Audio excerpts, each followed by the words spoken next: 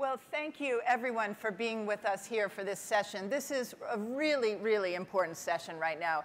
Ukraine's fight for freedom, Russian aggression, and the future of NATO. It couldn't come at a more important time, and I want to welcome Senator Joni Ernst of the great state of Iowa. She is on the Senate Armed Services Committee. Honorable Christine Wormuth, Secretary of the Army. General Chance Saltzman, call sign Salty. He's the new head of the U.S. Space Force, and this is the first time he will be speaking publicly since taking on that very important role. And Greg Hayes, CEO and chairman of Raytheon. Raytheon, of course, the Javelin missiles at the start of the Ukraine conflict. We saw the damage that they did and how they sent the Russians back from Kyiv away from the target that they had wanted, the capital. So we've all been watching. You could say that the Javelins were the MVP of the early weeks of this conflict. Maybe co-MVP with the Stinger. With the Stinger as well, also made by Raytheon.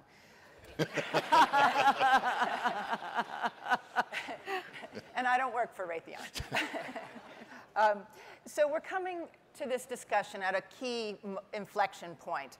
You have a new Congress coming in, Republicans indicating that they may curtail support for Ukraine, cut back some of the funding. You have winter that has come. You've got the Russians that have been forced to retreat from key locations like Kherson. The Ukrainians still have the will to fight. They've outlasted anyone's expectations.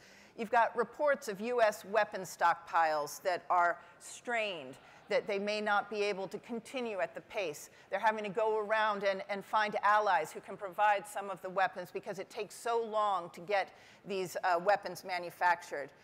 You have a frustrated industry that would like the Pentagon to move faster. You have a frustrated Pentagon that would like industry to move faster. You have the NATO alliance being tested like it hasn't been ever before. So we'll talk about the way ahead in Ukraine, how this war likely ends, and what we can do to make the outcome so that the Ukrainians can win. Senator Ernst, I'll start with you. We're here at the Ronald Reagan Defense Forum at the Reagan Library. Ronald Reagan was very clear-eyed when it came to the Soviets and the threat of the Soviet Union. He passed huge defense budgets. He was aggressive in where he placed those weapons. He understood that Soviet expansionism had to be stopped. Vladimir Putin is acting very much like a Soviet leader. He's trying to erase the outline of the map of Europe. Why do so many Republicans seem to be rejecting Reagan's core beliefs today and embracing this neo-isolationism that we're seeing? I think we have seen this through a number of iterations, different administrations, not just Republican administrations, but turning more inward rather than focusing outward. And Reagan, of course, we know the famous phrase, peace through strength. That's what we need to continue to build upon. I think it's important for Republicans just to understand that if we are not engaged in a presence around the globe, if we are not pushing back on Vladimir Putin and Russia, that they will continue to expand. They may not stop with Ukraine. And do we want to live in a world that is dominated by China and Russia? That would be the key question there. And I think the answer that Republicans would have is that, no, we don't want to live in that type of world.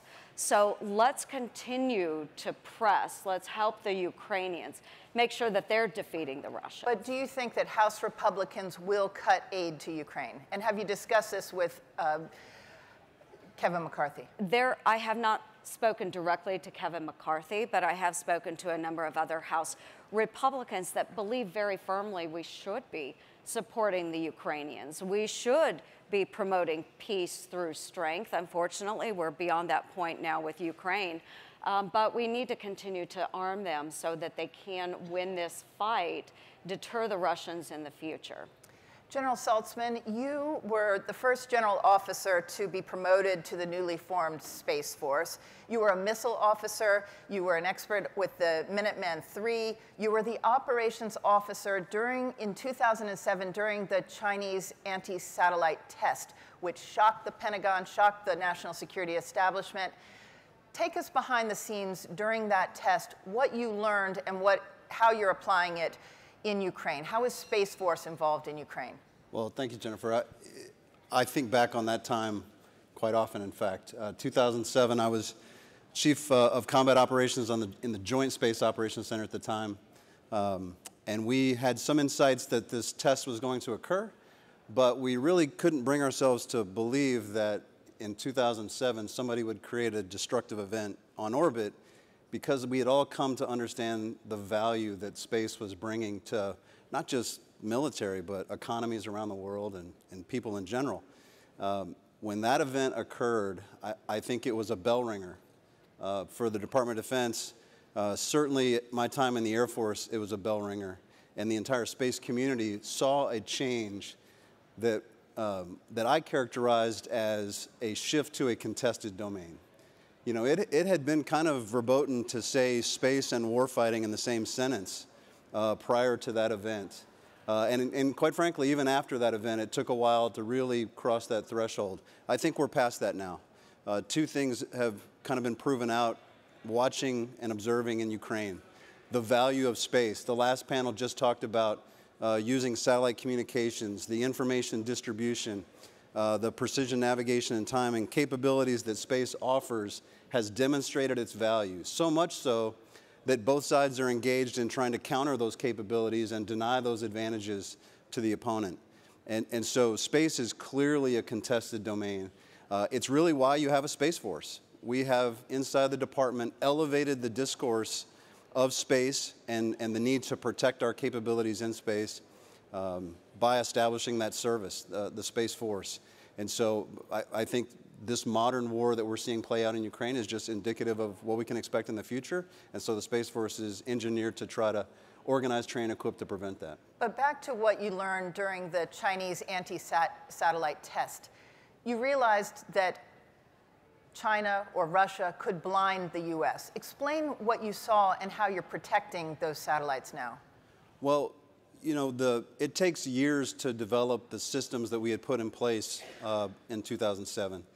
And quite frankly, we had engineered the solution for the satellites in a way that said, listen, launch is so expensive. When we put these systems on orbit, we want to reduce the launch cost associated with the overall system. So let's launch big satellites that meet all these requirements, and let's do the launch as few times as possible.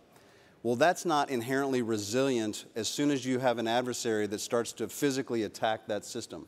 If you can just take out a few satellites and radically degrade the capabilities, you don't have a resilient architecture. And so I think that was the start of the discussion, that we need to build a new type of space set of capabilities with resiliency baked in from the beginning. And that's been the transformation that we've undergone.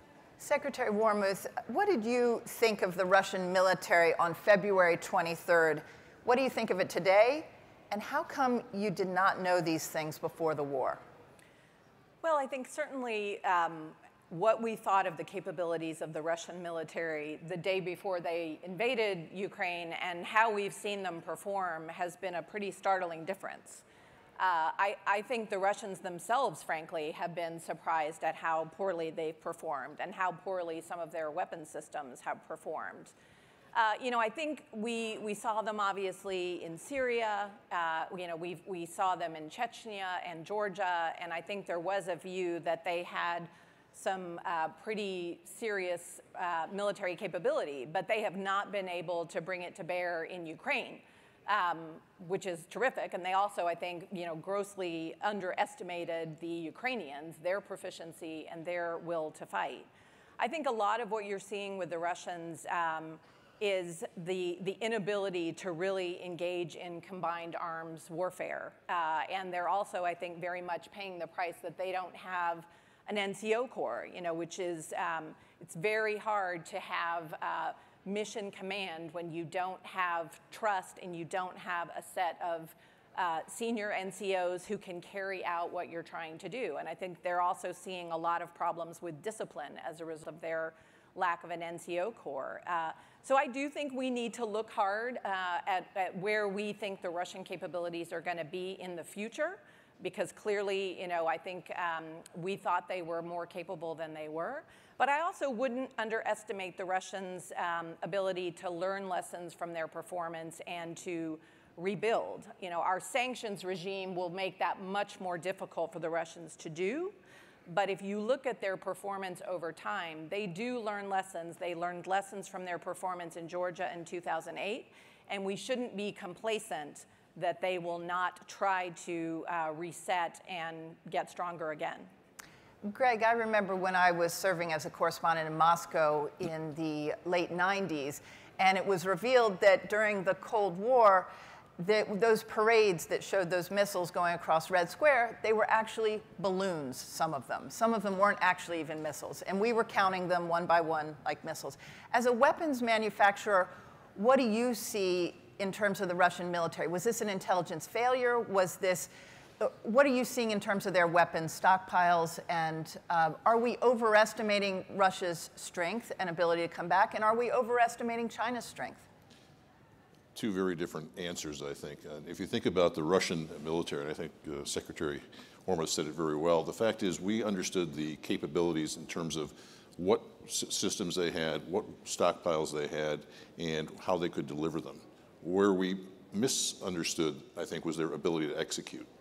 We also, I think, have so far degraded their ability to rebuild their war stocks that we're not going to be facing the same type of a Russian threat 3 years from now that we were a year ago. But clearly, the Russians have incredible capabilities, but they also have some incredible difficulties in terms of their precision weapons, not very precise, which is, again, something, as we evaluate strategically, you know, what the enemy has, when we look at precision weapons, I would tell you that the Chinese are far, far ahead of where the Russians are, and we, I think, are slightly ahead of where the Chinese are today. But clearly, it's something that we need to be focused on, is the capabilities of the Chinese are increasing every single day. Hypersonics is probably the best example, where we still have to catch up. And General Saltzman, that brings me to space, because you've said that space makes the U.S. military more precise. Explain how Space Force comes in terms of precision weaponry, and why the Russians might be suffering, but the U.S. is learning from what they're seeing in Ukraine. Yeah, you know, I hesitate to use the word indispensable, but it does kind of feel like that sometimes, because I've watched in the Pentagon over the years, the force structure that we've put in place for all the services counts on the fact that there will be space capabilities contributing to it. Whether it's with precision munitions enabled by the GPS constellation, whether it's over-the-horizon satellite communications, whether it's the indications and warning provided by ISR on orbit or missile warning, et cetera. We've built our force structure assuming we would have access to those capabilities. So now we have to make sure that we will continue to have access to those capabilities. And I just want to highlight something the Secretary said, because I think it's so important. If we think we can just buy the best arsenal, we are going to have half of the equation met. Of course, you're probably not going to be successful in modern warfare unless you have high-tech weaponry. And this group knows this better than most. But it's the tactics, it's the training, it's the experience, it's the joint interoperability, it's the ability to work hand in glove with allies and partners. That takes a lot of time and energy and a different kind of set of tools, whether it's simulators or range activities with exercises. All of that is critical to turning an arsenal into a military force. I think we're observing that in Ukraine. And from a space standpoint, I'm looking at the transition from a benign space environment to one that's contested, and I know that both sides of those equations have to be true. Greg, let's talk about the Javelins and these anti-tank missiles that were so decisive. You've said that the DoD has not bought a Javelin or a Stinger since 2002, and now they want 10,000 of them. So how did that happen? So just to be clear, the Stinger was developed in 1977. It went into service in 1982, and it was procured by DoD. Our last contract was in 2002. The Stinger was incredibly effective in Afghanistan with the Mujahideen. It's been incredibly effective, even though the technology is 50 years old. The Javelin is actually, it's a little bit different story. The Javelin has been in continuous production. We're actually on the 4th lot. And we, working with Lockheed Martin, our partner on Javelin, have been able to continue to update that. And we're actually building those at a rate of about 400 a month. The problem is we have consumed so much supply in the first 10 months of the war, we've essentially used up 13 years worth of Stinger production and 5 years worth of Javelin production. So the question is, how are we going to resupply, restock the inventories? Secretary Wormuth, are you concerned that the stockpiles are getting low? What are you seeing from your perch? Well, I think, it's really important to focus on the fact that actually, thanks to Congress and the tremendous support that they've given through the Ukraine Security Assistance Initiative and the supplementals, we've actually pushed $6 billion worth of contracts out to industry to help us with replenishment, which is going to, I think, enable us to not only continue to supply Ukraine, but also to replenish our own stocks. So, just in the last month, for example, we've given contracts to Raytheon for 6 batteries of NASAMS. We've also given you contracts for Excalibur. We've put out contracts to General Dynamics, IMT Defense, and one other company to increase production of 155 millimeter ammo, which has been critical to the Ukrainians. So I think we've really been working closely with industry to both increase their capacity and also the speed at which they're able to produce. And we're trying to work with industry to the point Greg made, to the extent that there are particular components that are sort of choke points, if you will. We're trying to help with sourcing those to try to be able to move things more quickly. So I think certainly we all would like to have greater stockpiles than we had in the last several years. The Army, I think, saw this coming a little bit, and we had been investing more in our ammunition stocks even before the Russians went into Ukraine. But I do think we've done a lot to put money on contract with industry to increase production of these systems. Whether it's, we also just did a $430 million contract to Lockheed Martin for HIMARS.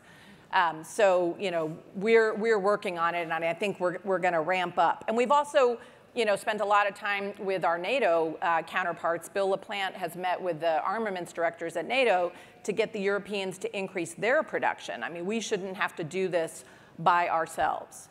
Can I just give a shout out to, I think, to Secretary Wormuth's point.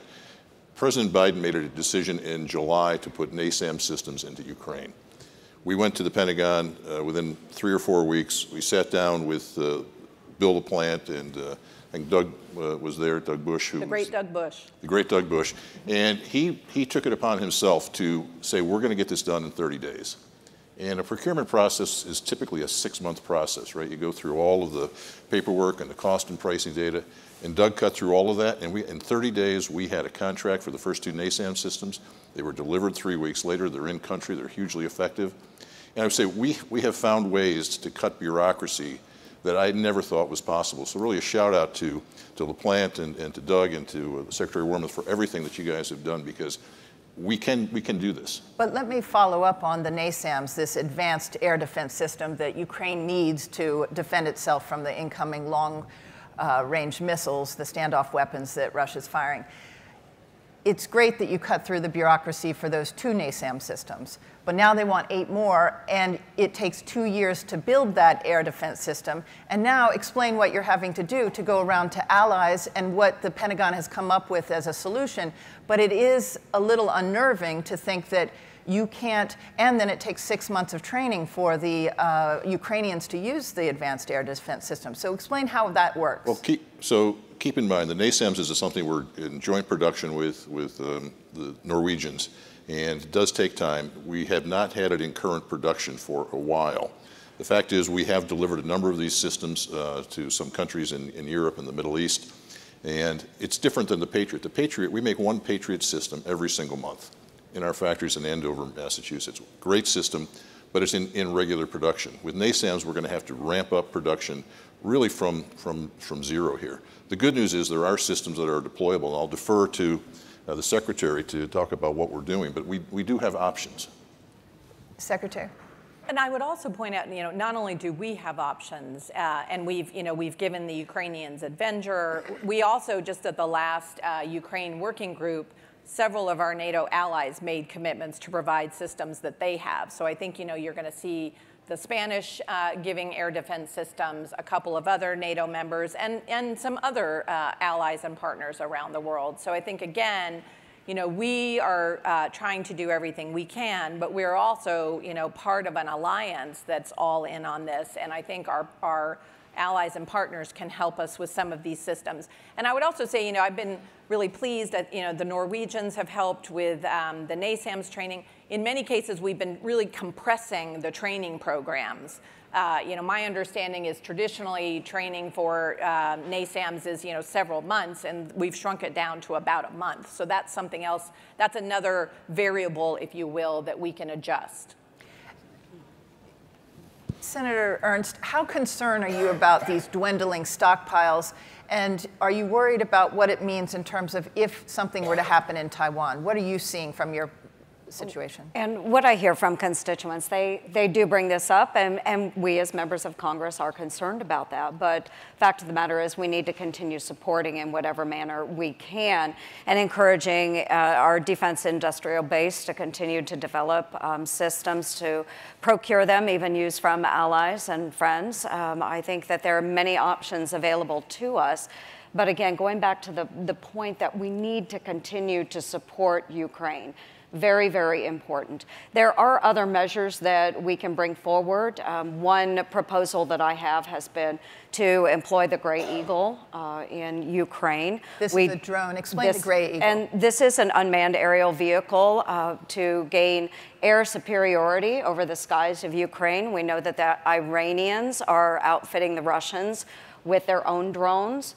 And so we can overmatch in this area, and I think it's very important. So there's a bipartisan push in Congress to do this. We have excess capability in our supply without pulling away from Indo-PACOM or CENTCOM. So we can employ this capability, and it will give us the ability to maintain a dominance over the eastern part of Ukraine. Very important. But the Biden administration doesn't want to provide the Gray Eagle, and you've written a letter to them, a bipartisan letter with Joe Manchin. What's the response, and why don't they want to provide these drones that could fire 4 fires at the same time and are so lethal? Well, we have various pushback coming from the Biden administration, but I will go back to the fact that we do have excess capability here. This is something that we can employ right now, today. We export this technology to other countries. We can certainly use it in Ukraine. I think it is the smart thing to do at a time when the Ukrainians need it. General Saltzman, talk about the Starlink and Elon Musk's Starlink, how crucial it's been there. Why doesn't the U.S. and the Pentagon have a Starlink system that they can provide to Ukraine? Why so dependent on one individual like Elon Musk? Well, we do have a Starlink. It's just owned by Elon Musk, which is a little cheaper for us. So I think that's all goodness. Listen, again, back to the value of space capability. I think that's been shown in clear terms here. Commercial augmentation of what is traditionally military capability, also proving its worth. Therefore, we have to be able to think through how do we make things more resilient now, knowing that the full resilient architecture through the acquisition process takes a little time to put in place. So how are we getting more resilient now? Well, commercial augmentation is definitely one of those avenues that we're approaching. Out at Space Systems Command, we've established the Commercial Services Office to lower the threshold. It's kind of a front door to help industry come in and show us where they have ideas, where they have capabilities that can help us build resiliency now through commercial augmentation. Starlink is just one of those examples. It seems like on the battlefield that you could save yourself 10 years of R&D by allowing Silicon Valley and some of the defense contractors who have weapons that are ready to be tested but haven't been fully tested. What needs to happen to cut through the red tape to get those weapons on the battlefield and to use this opportunity in Ukraine as an R&D advancement for the U.S. military? Secretary Wormuth? I would say, I've been very pleased, frankly, since becoming Secretary of the Army about 1.5 years ago at how much faster we are acquiring and developing systems and how much more closely we're working with industry, not just our big primes, but also some of the Silicon Valley companies. And one, Congress has been giving us a number of different authorities that allow us to move more quickly, and I think that's been very helpful. another thing the Army has done is we established Army Futures Command in Austin, Texas in 2018. And one of the things that we have under AFC is something we call the Army Applications Lab. And this is actually a group that is specifically charged with working with Silicon Valley, working with startup, working with small companies that don't normally work with the Army, and helping them figure out, frankly, how to get into our acquisition system. And we've been able to do some pretty interesting things through that mechanism. So I think, you're always going to have more requirements, if you will, and more hurdles to go through, when you're building something for the US military that has to be safe, that has to work. But I think we have sped up our processes in a pretty significant manner. Can I yes, real please. quick piggyback on that, because I think it's a very important point that the Secretary is making. In our business where we organize, train, equip, we're talking right now about some tactical decisions, like near-term realities that we have to manage and we have to help out however we can. But our job is really to think in longer terms. How do we set the stage so that when we need to go fast, we'll be able to go faster? Whether it's policy shifts, whether it's setting up infrastructure, interoperability standards, so that when we pull capabilities in, we can test and develop and integrate it faster. These are the long lead items that we do now before we get into those tactical decisions, because your decision space is so much more constrained in the tactical environment. Our job is to make sure that we've cut through the red tape beforehand. We've put the infrastructure in place to make us go faster, allow us to go faster. Supply chain security. Those are the things we need to be thinking about now, I think, that gets us maybe out of the tactical realm and into more of the organized, train, equip for the long term. Greg, what are you seeing from the industry? If I might too. So yeah.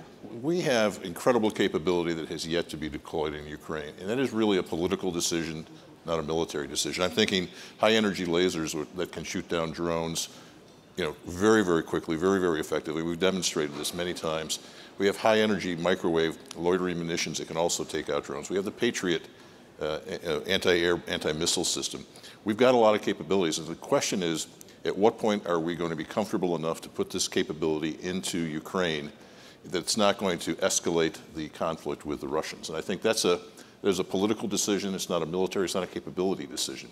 And it's, again, we stand ready to take any step we can to help, and we're just waiting, I think, for the signal.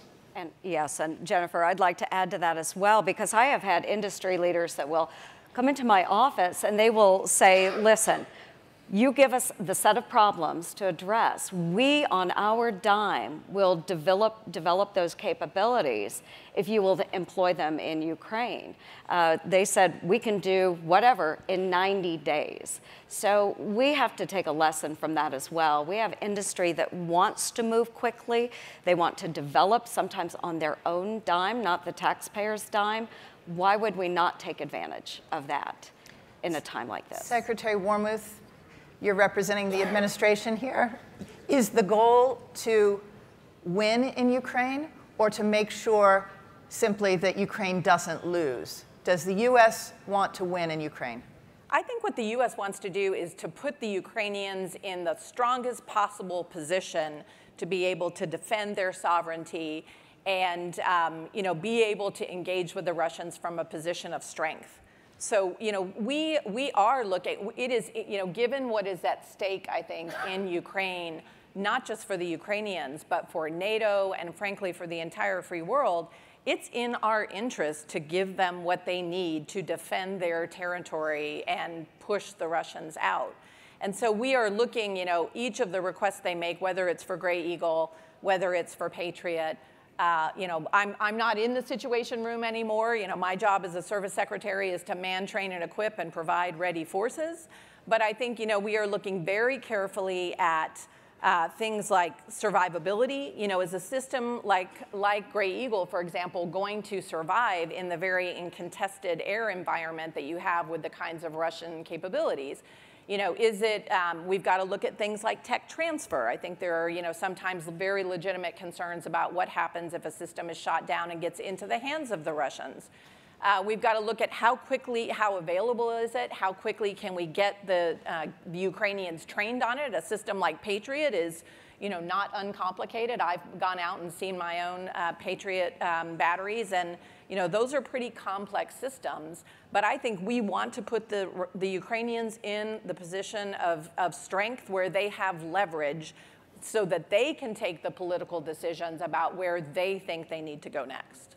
If I could yes, jump please, in as well. So, and this is from our political standpoint, and I know a number of wonderful senators. Roger Wicker is here, thank you. He's been a great supporter of Ukraine as well. When we're looking at these sets of problems and the type of capabilities that we can employ in Ukraine, there are challenges, whether it's the survivability of the Gray Eagle, but certainly if we're in a contested environment like that and they're using the S-300 to shoot down a Gray Eagle, that allows us then to target those S-300s. That's an incredible advantage for us. And as far as the technology, again, we can outfit a Gray Eagle with technology that's already being used in 30 other countries. So I think there's a push and pull between the administration and Congress and trying to get the Ukrainians what they need, not just to match the Russians, but to overmatch the Russians. And I have had this stance for a very long time that, for heaven's sakes, we should be pounding the bloody hell out of the Russians through the Ukrainians so that they can't pop their head back up and come back in another 5 to 10 years. That's my stance, and I think so many of us feel very strongly about this. If we're not helping the Ukrainians win and win decisively, what happens next with Taiwan? What happens next in another hotspot around the world? America has to regain its leadership, and we have to be very firm in that commitment. Let's go to the poll slide from the survey that deals with NATO and views of NATO, because the findings were pretty interesting and maybe surprising to some political leaders in terms of how much public support there is actually for NATO right now. So if you have that slide, the question was about the views on NATO, and there was a 60% favorable rating in the new Reagan National Defense Survey. Finland and Sweden joining NATO, 71% approval. Support for US responding with military force if Russia attacks NATO ally in Europe, 72%. And Ukraine has applied for NATO membership, 61% support NATO membership for Ukraine.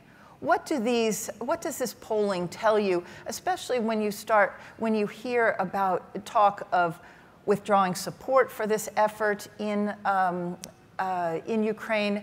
What does this tell you, Senator? I think there is a very loud minority. I think that most Americans believe in what we are doing because they see the value in freedom. They understand that. But there are a few talking heads out there that are very loud in their message.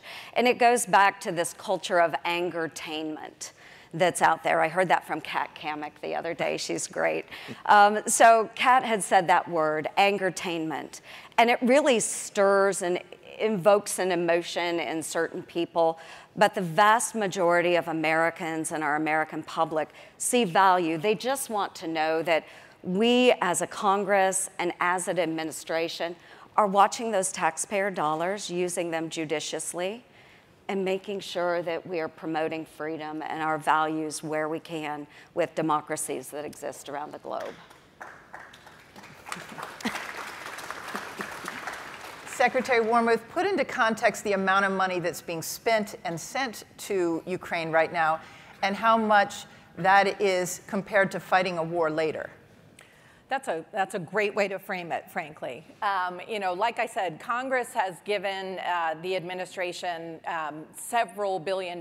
As I said, we've already pushed $6 billion out to industry, and there's a whole additional, amount of money that's been given for humanitarian aid. So, we are investing, obviously, a tremendous amount in supporting the Ukrainians.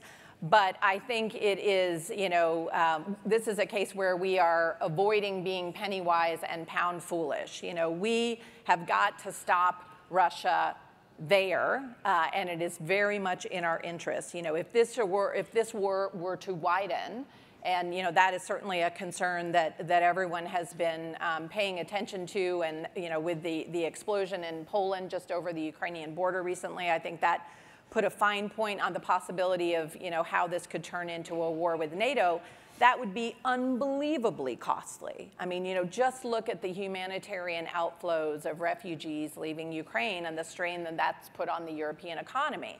So, I would certainly make the argument to any American that the money that Congress has given us to provide material support to the Ukrainians is incredibly well spent in terms of American security. And what would have happened, Secretary Wormuth, if President Trump wanted to pull all U.S. troops out of Germany? What would have happened if Russia invaded Ukraine and all U.S. troops had been pulled out of Germany? Well, I think it would have been much, much harder, obviously, I think that, would have been even more of an invitation for Russian aggression and for Russians to be, to overstep. But it would have made it much harder for us to respond as quickly as we did and to be able to reassure our NATO allies, in Poland, in the Baltic republics. I mean, because of investments we have made in Army prepositioned stocks in Europe, we were able to send a brigade combat team, an armored brigade combat team, to Germany in a week, and they were able to draw their equipment out and go into the eastern flank. It would have been much, much harder to do that had we not had the kind of footprint in Europe that we have today, and which has frankly grown. I mean, we now have 100,000 U.S. Military personnel in Europe right now, almost half of which are Army troops. So our posture in Europe has obviously become more robust since the invasion.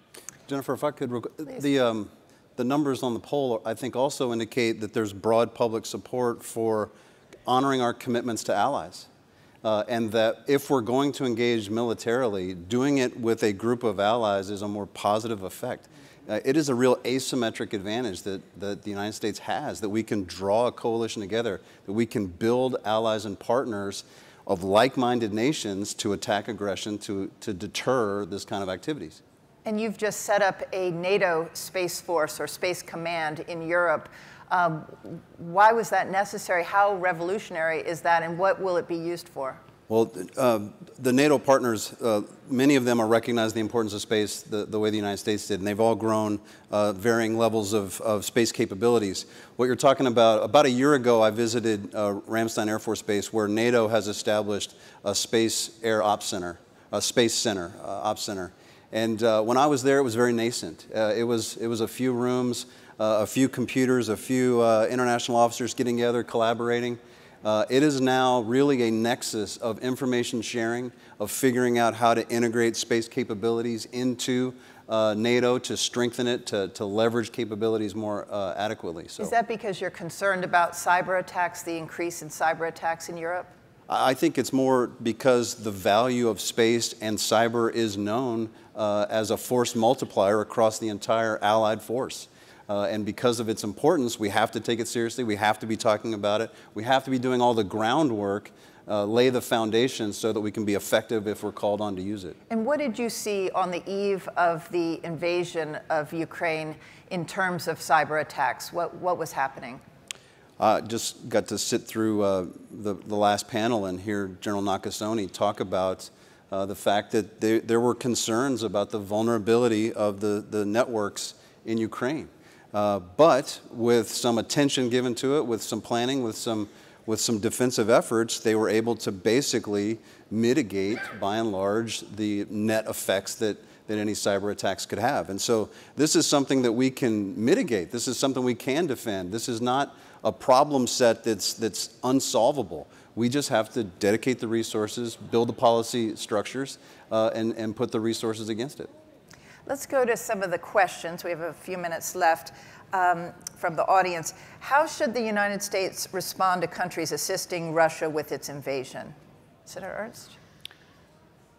Say the question. How should the United States respond to countries assisting Russia with its invasion? Well, there are a number of ways that we can be assisting, but the point is there are other countries assisting. And so many Americans get lost in what we're providing from Congress through the DoD that we do forget there are other countries that have really stepped up to the plate to deliver. The UK is one of our greatest partners in this effort. Of course, Poland has taken in so many of those 10 to 15 million people that are displaced within Ukraine. Many of them have flowed into Poland, and they have taken those folks on as their responsibility.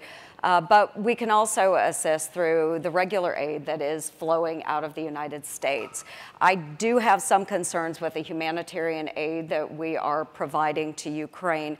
The dollars that we have contributed, the United States has given about $10 billion for humanitarian purposes. Over 70% of that $10 billion has gone to the United Nations. And the aid is flowing out through the United Nations. But folks, Russia sits on 6 of the 8 executive boards of the committees that are involved with humanitarian aid. So that means Russia actually has a say in where some of that aid is going. So we need to focus on making sure that any aid that is coming from the United States is not being determined by Russia where it goes. Let's focus less on sending those dollars to the UN and use folks like USAID, or just make sure that the dollars are going directly to those contributors, those vetted American partners that are serving in Europe and Ukraine. Greg, right now, Russia is relying on North Korea and Iran for their weapons supply. What more could the U.S. be doing to make sure they can't rebuild any of these long-range missiles, these advanced weapon systems? What more should Congress be doing and the administration be doing with regards to sanctions? There's very little leverage we have against the North Koreans or the Iranians, obviously, at this point. I think the best thing that we can do is continue to enforce very forcefully the sanctions, especially on high technology. Chips, I think, is most important. I mean, modern warfare is going to be based on silicon chips. And the fact is, Russia does not have the capabilities necessary to actually rebuild their inventory without Western or Asian, be it Chinese or Taiwanese chips. I think we have to continue to put pressure on the Chinese not to support the Russians. And so far, I would say that their response has been better than I would have expected, given the alignment between the two. They've pretty much stayed out of it, haven't they, despite some training exercises? They really have. President Xi's watching very carefully. But I think, again, enforcement of the sanctions, it has to be paramount, and we cannot allow the Russians to rearm, and I think that will degrade. Absolutely. There's a recent report by the Mitchell Institute for Aerospace Studies on this is an American research firm that said, in a war with China, the U.S. Air Force would run out of advanced long-range munitions in less than 2 weeks. Greg, why is the most powerful nation on Earth so short on precision-guided missiles? Well, there's a lot of reasons for that. Part of it is supply chain. Part of it is the fact that we spend a lot of money on some very exquisite, large systems, and we do not spend or focus as much on the munitions necessary to support those. I think if you were to talk to Admiral Aquilino, who is Indo-PACOM, he would tell you he needs more of everything, whether it's SM-6s or SM-3s or AMRAAMs. And the fact is, we have not had a priority on fulfilling the war reserves that we need to fight a long-term battle. And I think it's something that we're talking to the Poles, who just bought F-35s, and they bought only enough missiles for about a 2-week campaign. And every one of these of our allies that are buying F-35s, exquisite systems, great engines. We make the engines. Lockheed makes the aircraft.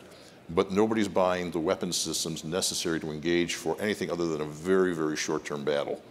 And I think if anything the Ukraine situation has taught us is we need depth in our supply chain. We need depth in our war reserves, much more than we had ever expected. And we need to get it out into the theater. And I think, we talked about, Secretary Wormuth talked about the ability to arm the Europeans. We need to do the same in Indo-PACOM. And Secretary Wormuth, if you could erase the procurement process, rebuild it, and start over, how would you make this more efficient? There you go. Oh, It's like, can I phone a friend, Doug Bush? Frankly, there have been so many blue ribbon panels that have looked at acquisition reform over the years. I have lost track of them. But I think, we can always look at our milestone process and see if we can simplify that. Again, I think Congress has given us a couple of new authorities that have been very, very helpful. But I think one of the things I think that we could be doing that we are starting to do in the Army is just have a much more iterative cycle with industry, where one thing that the department and certainly the Army has done for many, many, many, many years that we are no longer doing is coming out with a requirements document for a system that is 500 pages thick, doing that kind of inside of our tent and then throwing it over the transom to industry and saying, okay, figure out how you can build this. Now we're much more in a partnership and in a dialogue where there's back and forth in that requirements conceptual development. And I think that is speeding up the process. So I'm sure there are other things that could be done. But the fact of the matter is, in government and industry, we don't have the luxury of wiping the slate clean. We are where we are, and we have to sort of work from where we are. If I just might add to that, I think two things that would be very helpful. One is multi-year procurement. And it's a very difficult thing to do because appropriations are done annually. But the fact is, we know we're going to build 10,000 Stingers. We're going to build 10,000 more Javelins. All I need is someone to say, yes, we're going to buy them if you build them. And let's get on a multi-year for 5 or 6 or 7 or 8 years. We can drive the cost down. We can get the supply chain committed to invest what they need. But that's not the way the acquisition system works. Everything is annual buys. And so I think that's the first step, is thinking about how do we do multi-year, and then also how do we aggregate demand between the U.S. and NATO. And again, the NATO countries, they need the same weapons systems, the same missiles that the U.S. It's all about interoperability. But to be able to get all of that demand signal in one place, and we can say, okay, we don't need 10,000 Javelins, we need 20,000 Javelins. That's a very different investment profile. But we just don't have a system today that allows us to do that. But if I'm not mistaken, I think that there is a multi-year procurement authority in the current NDAA that's pending. And I think that would be very helpful. Mm-hmm. And thanks for that point. It's very important we get an NDAA done this year. So next week. Yes, this year. Why is it always down to the wire for this NDAA? That's a great question. That's a really great question. So, the House had the NDAA done earlier this year. The Senate, we had our committee work done and ready to go onto the floor earlier this summer, and yet it has languished. And I am not sure. I think this is a great question for Majority Leader Chuck Schumer on why we have waited until the very end of the year to do one of our most important pieces of work in Congress. It always seems like the defense budget is held hostage at the end of the year. Yes. Yeah. We have a couple minutes left. I'd like to go down the panel for final thoughts, but also to throw out there, is it a realistic goal for Ukraine to fully reclaim all territory, including Crimea? What's at stake?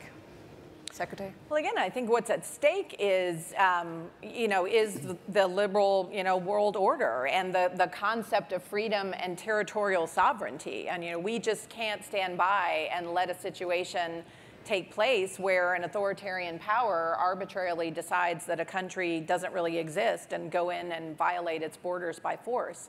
So I think the stakes are very, very high. And again, I think, what we're focused on, the administration, Congress, is giving Ukraine, all that we can give them to make them as well positioned as possible to push the Russians out and to be able to leverage from a position of strength. That's really what we're focused on. General Saltzman? Hard to say it any better than the Secretary just said it. We're in an era of great power competition where these conflicts matter on the broader scale, as the Secretary mentioned. It's a fight for a narrative. It's a narrative to maintain a rules-based order. It's a narrative that says stability on the global scale matters. that aggression can't be tolerated because of its destabilizing effect on any number of human endeavors. And so these seemingly far-off conflicts matter because all of these activities are so intertwined and all of these nations are so intertwined that we can't afford to just sit back and let it happen. Greg? Yeah, I think President Reagan said it 40 years ago. We will have peace through strength, and defending democracy against autocracy is not easy. It's not just national treasure; it's also the mindset of the American public that we have to wrap our mind around.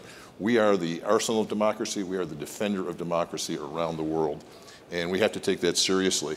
And I think we have to take the lessons from Ukraine, which are many, and integrate that into our thinking for the next decade. Senator? Absolutely.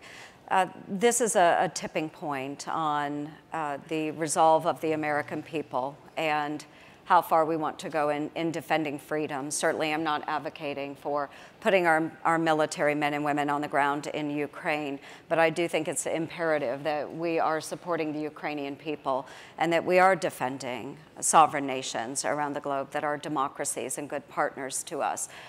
So I think it's very important that we continue this fight, enabling this fight, and to the point, peace through strength, and also in this wonderful venue that we have today in honoring Ronald Reagan.